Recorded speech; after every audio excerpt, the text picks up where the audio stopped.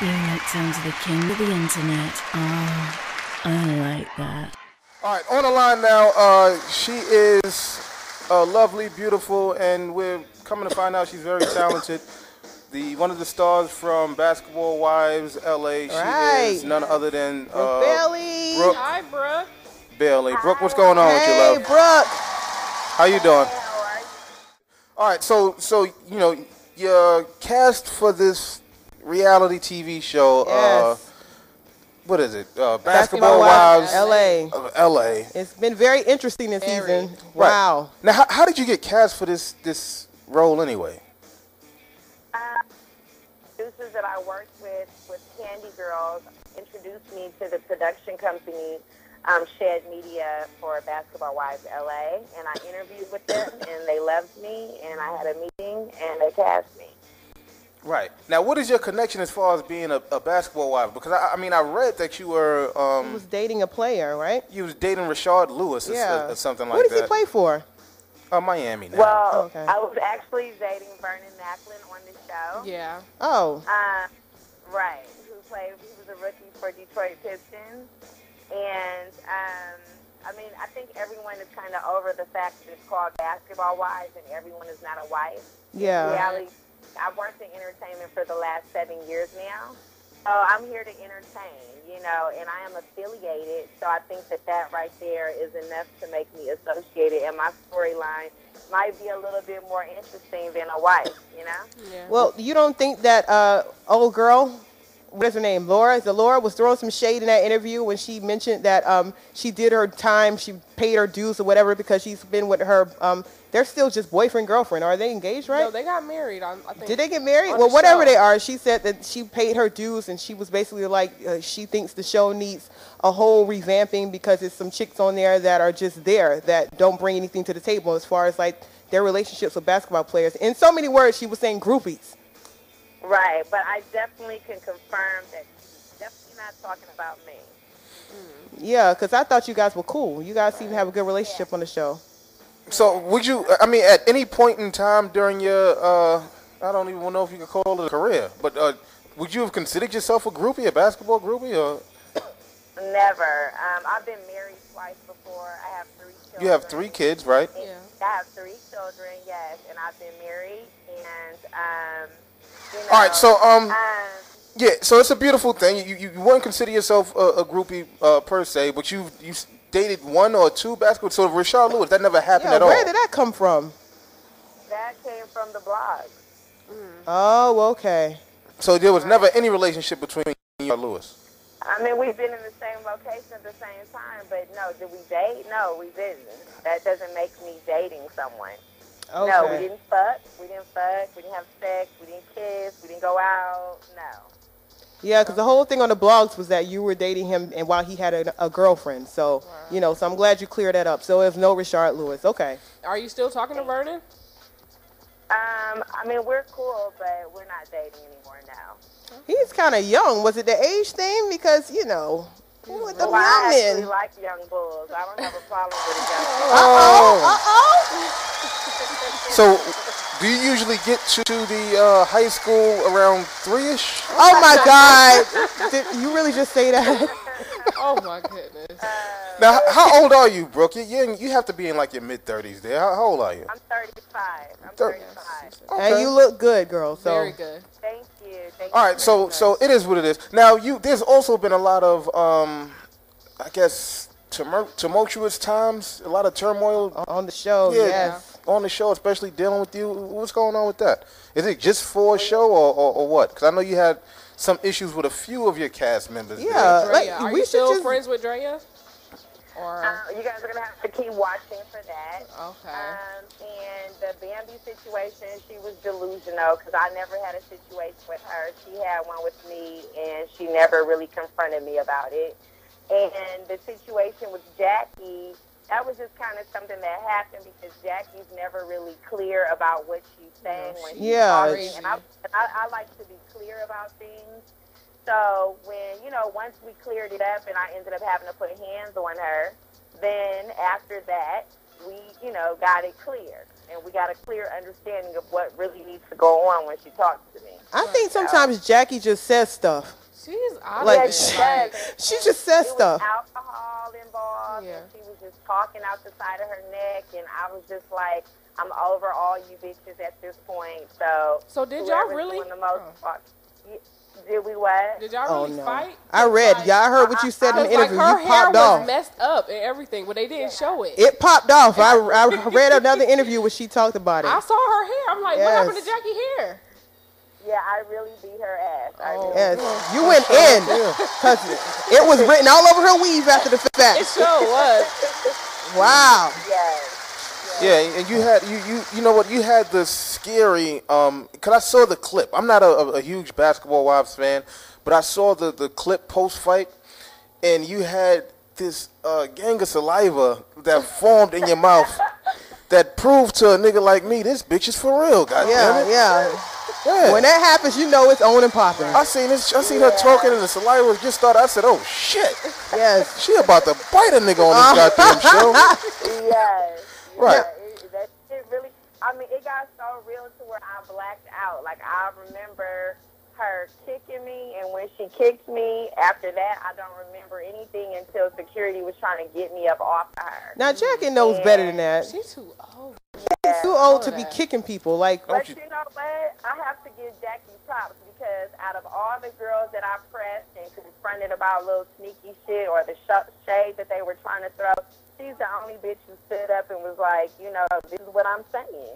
She never backed down from what she was saying. So I kind of respect her for that. Okay. She is an older lady, but I got to give her props because every other bitch that I pressed was like, did you say, you know, or do you have a problem? They was all like, no.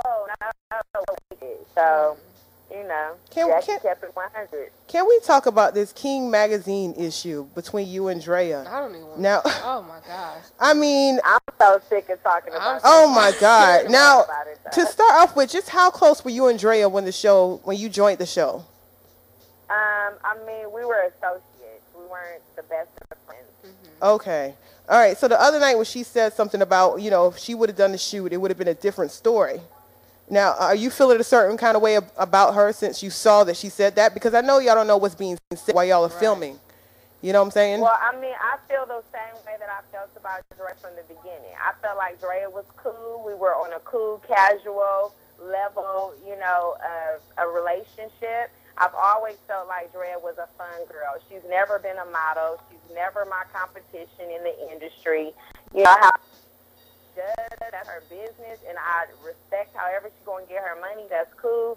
But what I can't respect is if you want to pop your collar, that's cool. But bitch, when you pop in your collar, don't try to unpop mine. Because I've worked very, very hard for my, you know, yeah. my ass years, and being a model is just one avenue of things that I've done in life. I've been a business owner. I went to cosmetology school. I owned my first hair salon when I was 21 years old. I've owned franchise burger stands.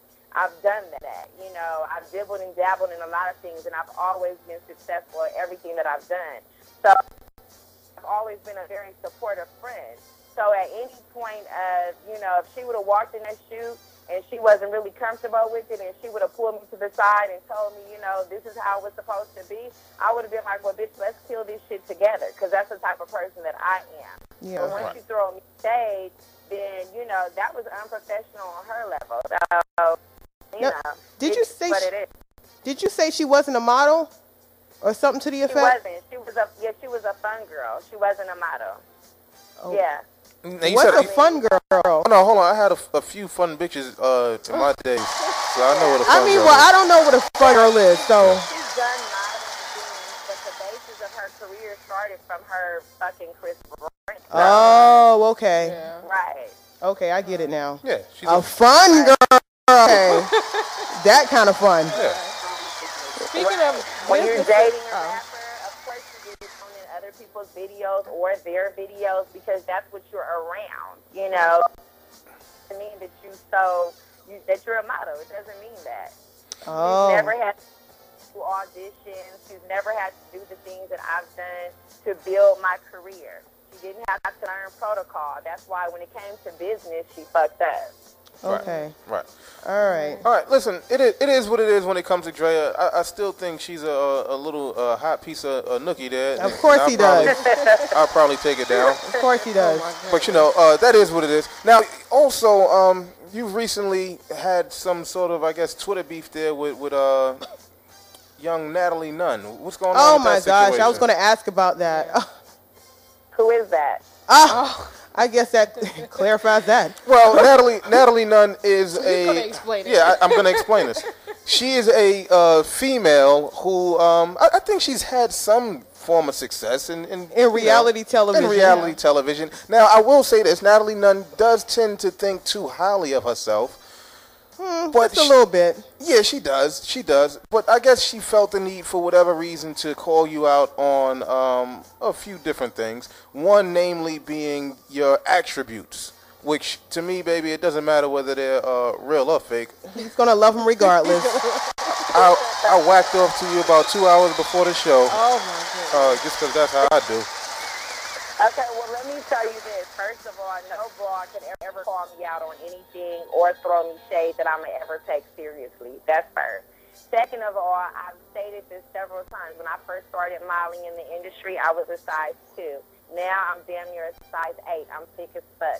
Everything on me is real except for my boobs, and they're cashed out. I never had to make a payment on them.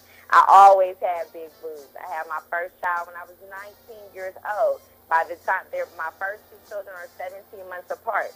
So I went and got breast augmentation to restore them to their youthfulness to match my face and the rest of my body. And I mean, at the end of the day, it's your business. So you want everything looking tight and looking right. So I'm not mad at that. So but there's no butt injections, only the breast. No. Yes, it's my breast. That's it. I didn't understand why she felt the need to post that picture that she posted of you when you were younger and a lot thinner. You know what I'm saying? Like, have you had any kind of interaction with her before this? Besides her kissing my ass on the King shoot, no. Yeah, no. What happened on this King shoot? Because I read something. I guess it was on your Twitter feed about her kissing your ass on the King shoot. What actually happened there? What was that situation?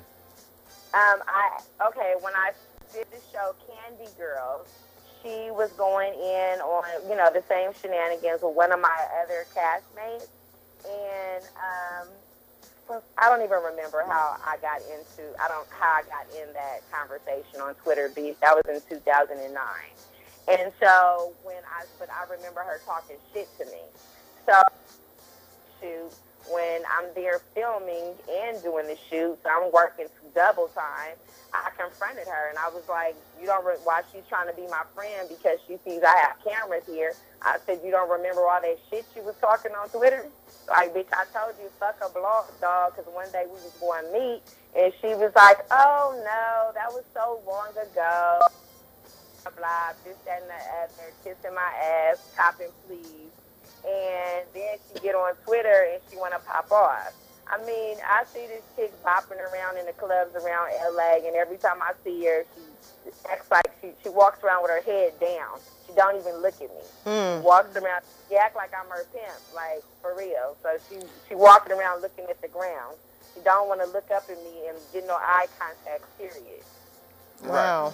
That's because your whole family is pimps. I know, right? They ain't recognize goddamn game. Shit, I probably walk around with my head goddamn down.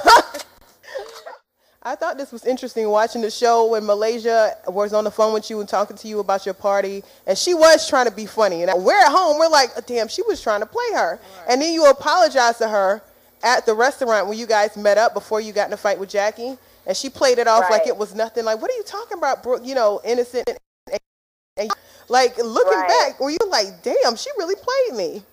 Yeah, I was like, she's fake as fuck. And that's how I feel to this day. Oh. Right. Don't take this the wrong way. Have you ever had to play like the casting couch role to get anything you've done? Or you earned everything on merit? I've earned everything on merit. But a lot of the females there, I think it's just the. So you're not a fun girl. That's what you're saying. She's not. I'm a fun girl too. I hear that. But I'm not a fun girl just on anybody's couch, and I'm definitely not going to be a fun girl to get a job for a couple $. I don't have to do that. Like, I could lay in my bed and make a couple dollars by myself by making phone calls and sending a couple emails out. I don't have to lay on the couch to get, $1,500 here. That's not a whole lot of money to me. Right. Now, if you ever decide to leak any bathroom pictures, he would love to have He would them. love to have them first. yeah, please do. Because I got a sneak peek of your nipple, and it's amazing. Oh, my God. Oh, my God. Lord have mercy. God.